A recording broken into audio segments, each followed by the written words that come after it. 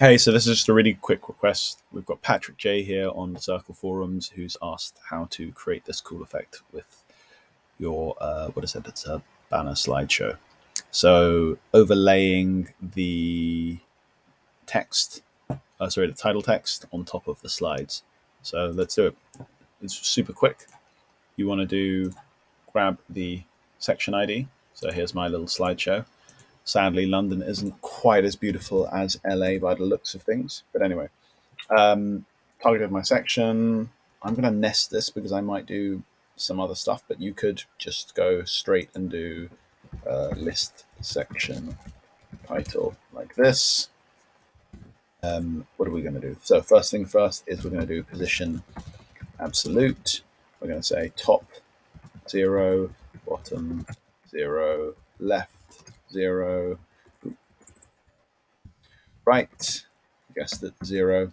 Then we are going to set it to display flex.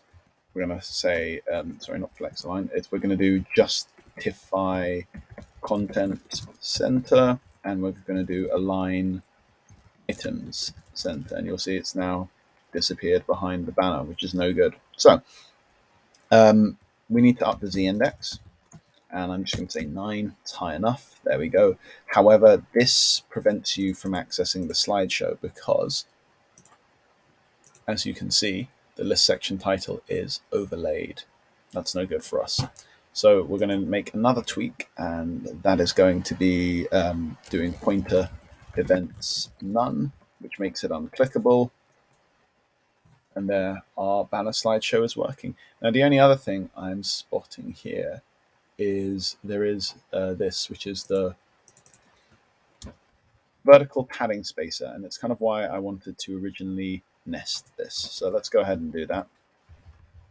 Wrap the list section title down to the end of its properties in some curly brackets, and then throw in this, say none. And that just gets rid of the little vertical padding spacer that gets put in on top. And you're good to go. Super easy. You might want to remove the slide padding in the Squarespace editor. Set up your list section however you want. It's obviously editable. Go in and edit your content. So let's say I wanted to show my list item title, and I wanted to mimic your styling a little bit better. So I think you had arrows at the bottom maybe, which is probably going to mess up my custom CSS. So I'm going to leave that a little bit. But yeah, if you want to go in here to your size and space and all of these kind of things, I think you had some custom CSS. You are pretty golden. There you go. List item title at the bottom. I hope this is helpful. And I'll pop the CSS that I've put into the video description like I normally do. And yeah, hit me up with any comments, questions, etc. Have a great day.